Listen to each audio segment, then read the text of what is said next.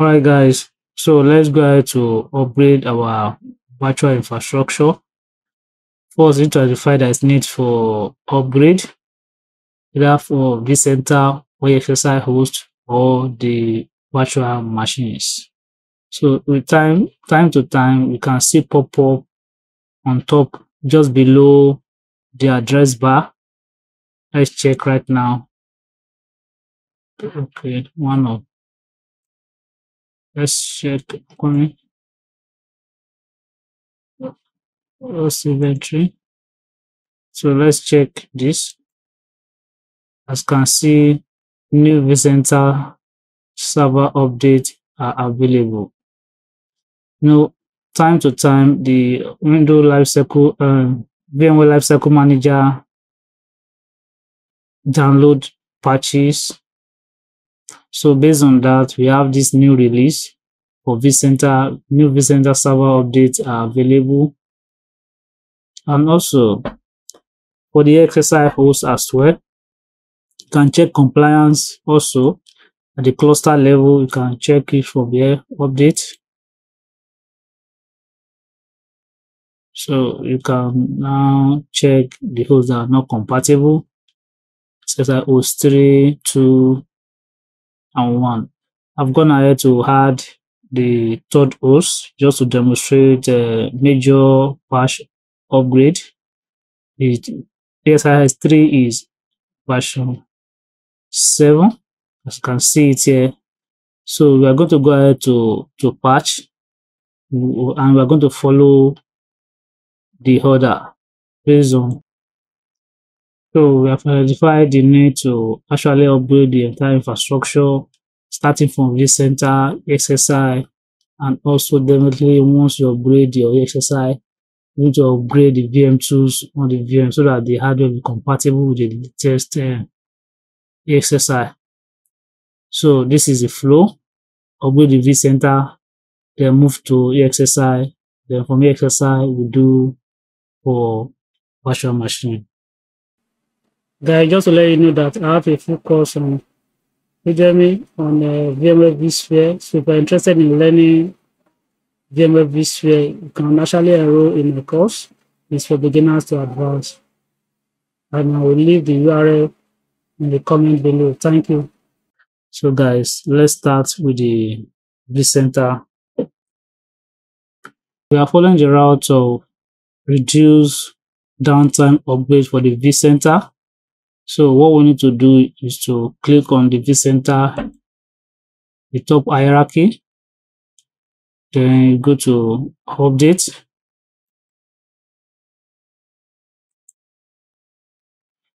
So upgrade. You scroll down, just like the way I explained in the slide, we have 5 steps to complete once we upgrade this vCenter. So the first step is to mount the ISO. So let's go ahead to do that. I've already gone ahead to upload the ISO file for vCenter, the latest one. So here is it here. So we are going to pick it up during the setup. So let's quickly do that. We'll go to our inventory.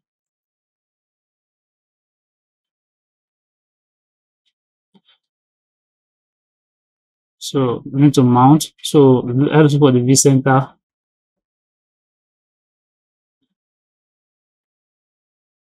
So we edit the settings.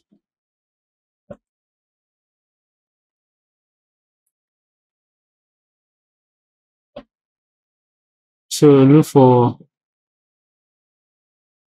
content library. So this is only ISO there right now. So I click OK. So let's make it connected. So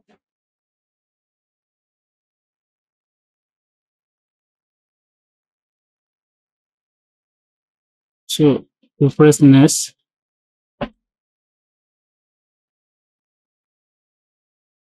So we just need to agree that we've done our backup. So acknowledge it, then you can now press next. So let's move to stage 3. Stage 3 is to patch the plugin. So the current plugin is this, based on this build. So we are moving to this version. So you click on upgrade plugin.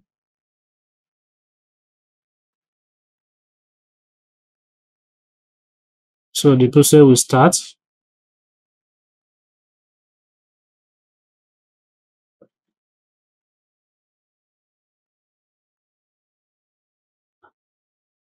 So I'll go ahead to pause the video. Okay, it's almost done. 80%.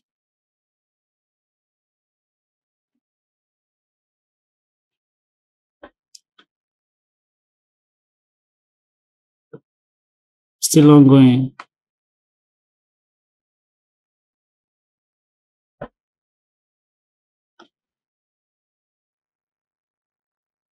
Right, so step 3 is completed.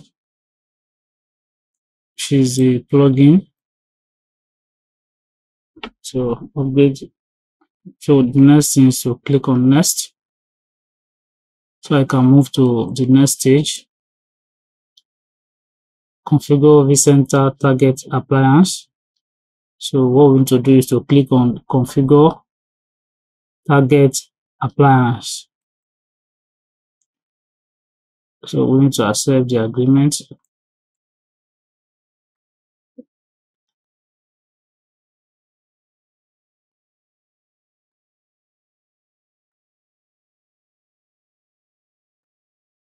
Next.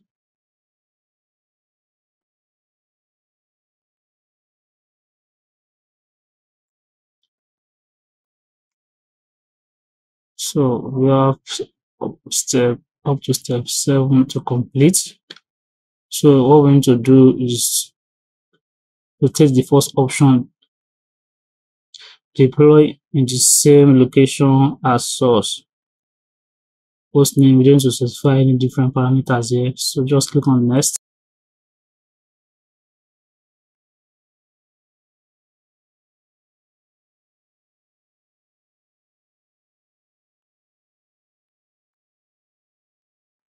So you pick a particular XSI host.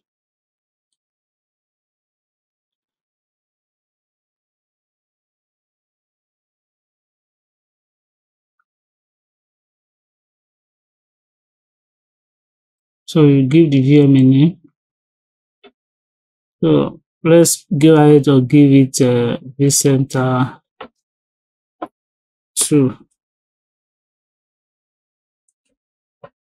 vCenter 0, 2. So this is going to be a temporary password.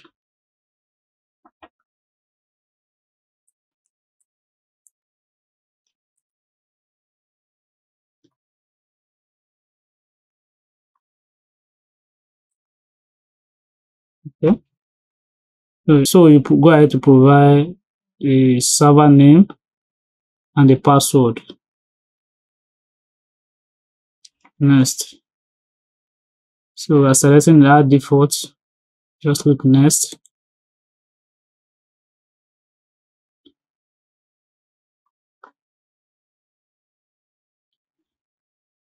So let's go ahead to put it on the first data store.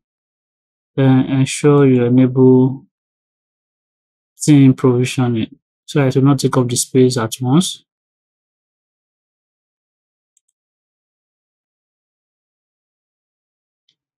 So here you need to specify the network parameters. This is the network that the VM will belong to. Version 4, the fully qualified domain name. So I've created the second URL, second host name for the vCenter, vCenter 02.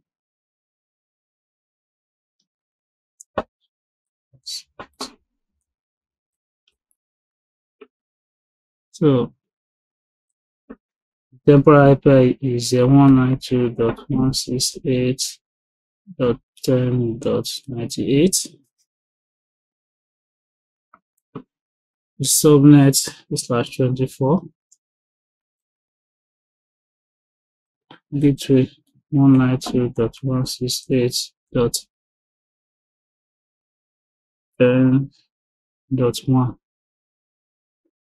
So basically what we need to provide, let me quickly check and confirm that this URL, this host name is okay.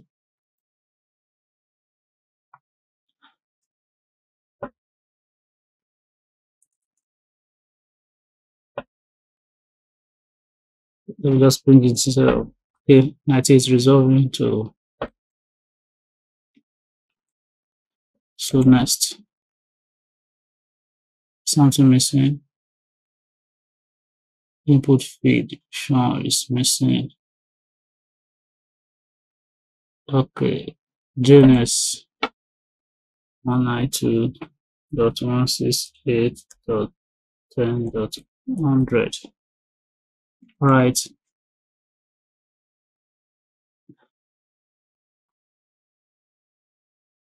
So we are good to go. Finish. So we're gonna to configure the target. So you can now click on next. So stage 5 is to now do the proper upgrade. So we click on start upgrade. After that, you now come to the next one, which is switch over. So let's go ahead to do start upgrade. So I'll also go ahead to actually pause video. Then once this stage is completed or in between, you come back and review, then move forward again. Thank you. So in the process, you can still go ahead to do other activities on your vCenter if there's need for you to actually work on your vCenter. So this is what this brings on the table. Instead of making your vCenter to be completely down during the upgrade, so you can still use your vCenter. That's why they call it Reduced Downtime Upgrade. The upgrade is still ongoing. Alright guys, so let's proceed. It's 100% completed. So the next task is to perform switch over. As you can see on the screen, the switch over is in progress. Do not go back, refresh, or close this screen till the upgrade completes. So I'll still go ahead to post it.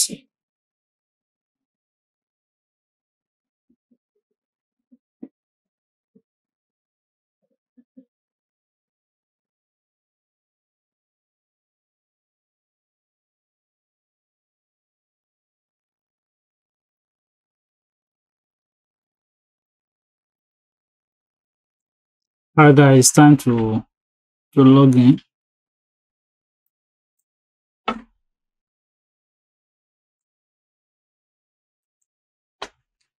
Using the password provided during the upgrade on the target appliance.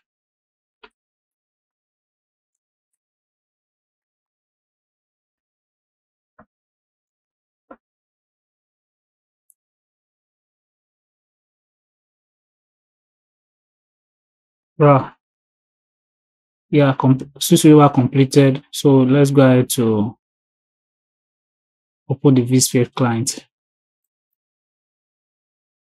Great.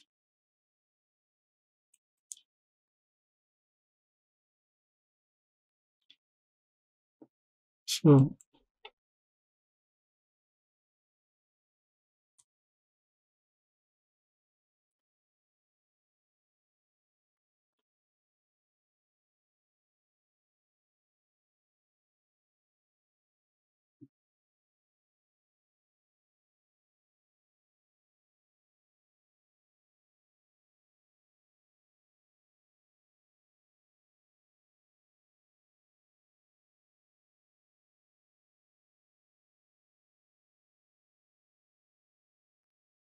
Alright, so let's log in.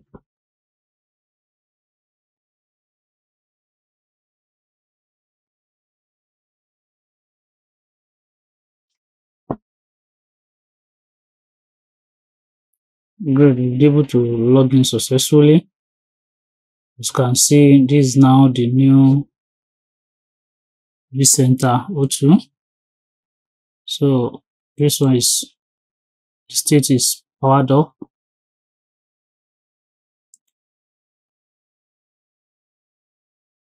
So it's powered up. So we can go ahead to actually do the cleanup. We can remove it from the inventory or delete it.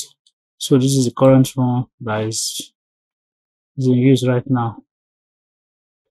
And check the version. So check the version from the hierarchy here, top summary. This alarm will go shortly. So you can see the new build. Alright guys, we've been able to actually complete the upgrade for the vCenter. So the pop-up is no longer showing again for new updates is available. So we have come to the end of this video on the upgrade of vCenter. So the next task is for us to go ahead to upgrade the exercise. So guys, see you in the next video. Thank you.